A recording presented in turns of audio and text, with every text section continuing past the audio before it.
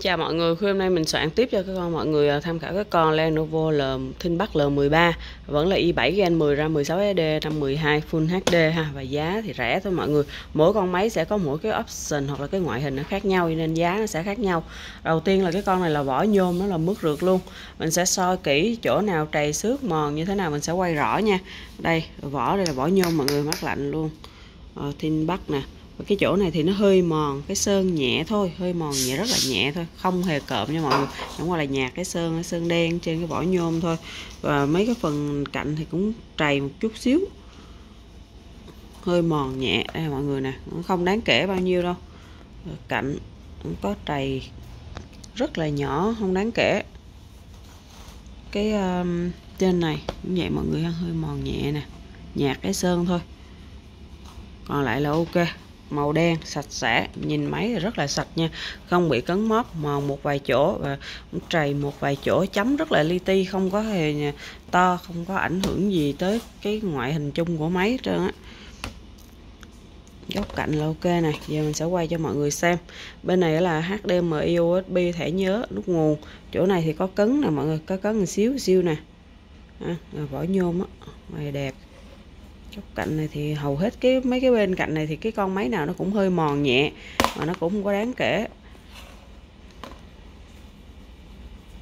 Bên này có ngõ sạc Type-C, kết nối Type-C nè, này RAM mạng LAN, USB, tai nghe.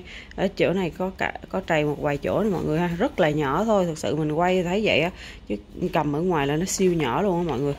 Rồi chung là vỏ ở bên ngoài thì có trầy cấn một vài chỗ rất là nhỏ, không đáng kể, nhưng mà có trầy đã qua sử dụng. Vỏ thì nó cũng không có được đẹp lắm, nhưng mà xấu lắm thì cũng không phải là xấu đâu mọi người, không có được đẹp lắm thôi, có mòn một vài chỗ.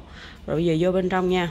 Màn hình 13.3 inch, màn Full HD, có thể bật ngửa 180 độ như thế này. Phím thì có bóng và mòn một vài ký tự, nhạt thôi, không có nhiều. Mình có dán phím quốc tế mình dán luôn, dán đúng khuôn một cái dòng này mọi người thấy. Sau khi dán phím quốc tế, che ký tự Nhật đi, còn ký tự quốc tế nè, bấm ok ha. Và rất là đẹp nữa, vừa che ký tự Nhật vừa là bấm ok nữa mọi người.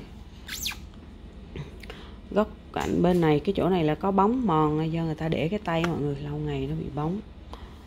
Bàn rê chuột thì sạch sẽ nè. Và chỗ này thì có bóng i7 Gen 10, chỗ này có bị nứt cái vỏ. Cái phần này là nó hay bị, nó thỉnh thoảng là trong cái L13 nó hay bị mọi người đây nè. Bởi vì cái chỗ này, cái đoạn chỗ này là một cái người ta thiết kế, cái chỗ này nó quá mỏng, đôi lúc nó đi lên xong rồi nó vận chuyển hay gì đó, nó tức á mọi người, nó nứt, nó rạn cái này. Và cái dòng này nó hay như vậy, không hề ảnh hưởng gì bên trong hết, tại vì phần ở dưới này là pin và nó không hề ảnh hưởng gì hết nha mọi người, nó chỉ nứt xấu cái vỏ thôi. Mình có cái con mèo, con chuột gì đó mình dán vô che đi thôi, nhìn cho nó đỡ xấu, chỉ vậy thôi mọi người. Còn lại là ok, nhưng mà đương nhiên là sẽ báo cái giá cực kỳ rẻ rồi, giống như không tính tiền cái vỏ luôn á mọi người. Giờ mình giới thiệu đến cấu hình cái đã nha. Nó là i7 nè, Gen 10 nè, đó, rất là khỏe, RAM 16GB, SSD là 512, độ phân giải màn hình đó là Full HD. Trên nền trắng thì nó có phản quang nha mọi người, có phản quang, là nhìn phía bên này là ok, có chỗ này là hơi trắng trên nền trắng. Nền màu hoặc là nền khác thì không thấy, hoặc là thấy rất là nhẹ, không ảnh hưởng gì hết.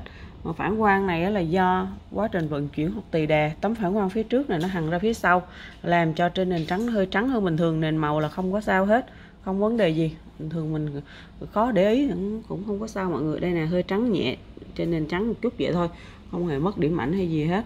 Và cái chỗ này mọi người thấy nè, rất là nhẹ thôi, tơ như sợi lông mèo. Cái đây là giống như là bị trầy nhẹ trên cái tấm lụa nha mọi người, không phải trầy trong màn hình mà trên cái tấm lụa. Tại vì cái này có cái tấm lụa nè, giống như là bình thường hằn phím hay gì nè, có cái lớp, nó màn hình nó có rất là nhiều lớp lụa, xong rồi lớp này lớp kia là lớp màn hình, rồi lớp phản quang đó, nó rất là nhiều lớp. Thì cái này là lớp lụa bên ngoài cái màn hình thôi, không hề ảnh hưởng gì hết nha.